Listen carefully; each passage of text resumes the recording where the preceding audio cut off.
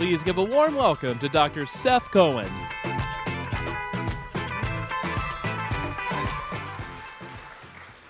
Hi, everyone. My name's Seth Cohen. I'm a program manager in the Biological Technologies Office at DARPA, but more importantly, I'm a really proud member of UCSD's faculty. I'm a member of the Department of Chemistry and Biochemistry, and I've been at DARPA for about 3.5 years serving as a program manager.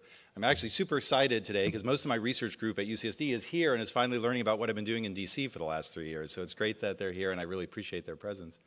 My role today is actually to give a virtual introduction to a virtual speaker.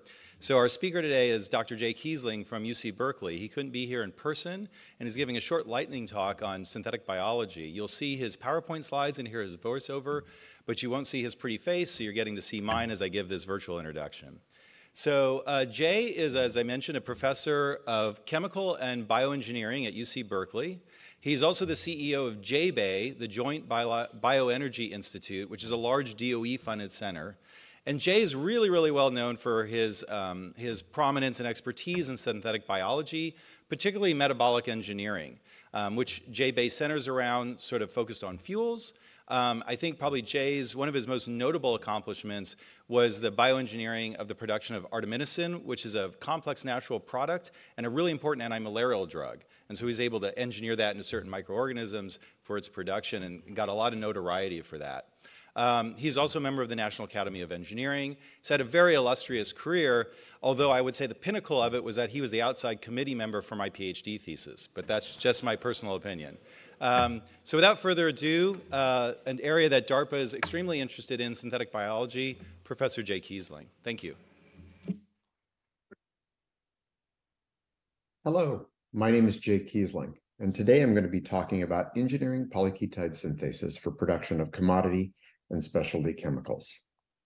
I think most of you know that nearly all the fuels we use, as well as the materials that we use on a day-to-day basis, come from petroleum. We'd like to have a more renewable resource for producing those fuels and other products.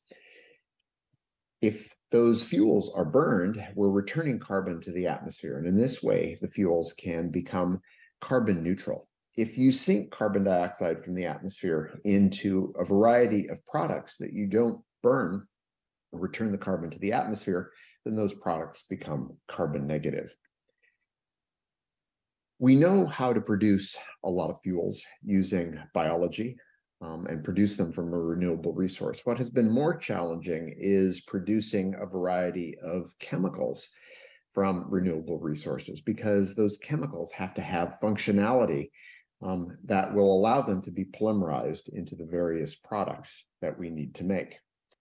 My laboratory has been working on engineering polyketide synthases for producing these materials precursors. Polyketides are a large class of natural products that are produced by soil-dwelling and aquatic microorganisms. And they have all kinds of functionality on them that would be useful in producing these precursors to materials.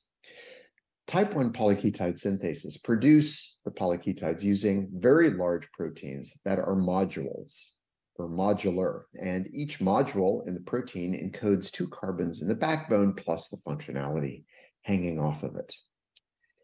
If you could take the polyketide synthase modules from these soil-dwelling microbes, put them together in new ways, express those genes in microbial hosts, then you would be able to produce a variety of chemicals from sugars in fermentations. Now, there are thousands of microbes that have been sequenced, and in those microbes are, in some cases, many different polyketide synthases. We could put those modules from those polyketide synthases together in new ways to produce literally billions of different products.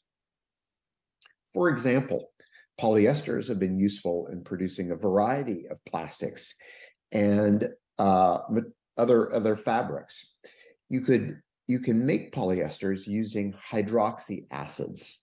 So my laboratory has built polyketide synthases from the lipomycin PKS and the erythromycin PKS that will produce these hydroxy acids.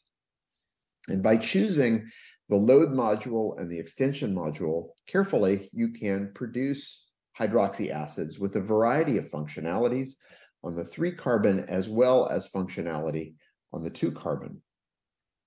We've also been working on adipic acid, which is a monomer to nylon 6. By putting together modules from 3 different polyketide synthases into a final adipic acid PKS, we could then engineer bacteria to produce adipic acid from simple sugars. More recently, we've been working with Brett Helms, Kristen Person, and Corinne Scown, all of Lawrence Berkeley National Laboratory and University of California, Berkeley, to produce a new class of recyclable plastics called polydiketoenimines, or PDKs. These PDKs are very interesting plastics because they can be readily recycled using a simple pH change like adipic, like acid, sulfuric acid, for instance, and you can then you can remove anything that's added to those plastics and recover the monomers. And this just shows how useful these plastics are. Even if they have dyes in them, you can remove the dyes and get the monomers back in pure form, or if they have some type of embedded fiber in them.